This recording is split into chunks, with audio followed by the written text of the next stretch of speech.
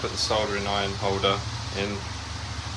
Now created a wall base holder that takes 9 wall bases.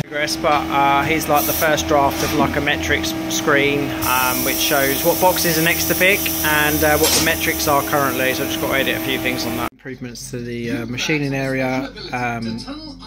Basically I've just put horizontal lines between all of these, added the information for the reflectors and LEDs just in case it becomes relevant to what we're doing.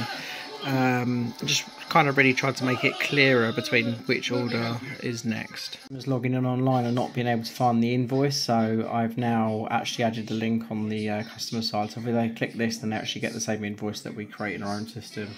Just makes life a little bit easier, so hopefully prevents those queries and the customer's happy too. Created a holder for large path markers and also holder for wall base plates, and now put the wall base plates together, wall base, wall hinge, wall base plate. Hasn't been fully wired up yet, but if you can see here, reading some pressure etc on that, and basically it is running water through a filter straight into here, so which is pretty awesome.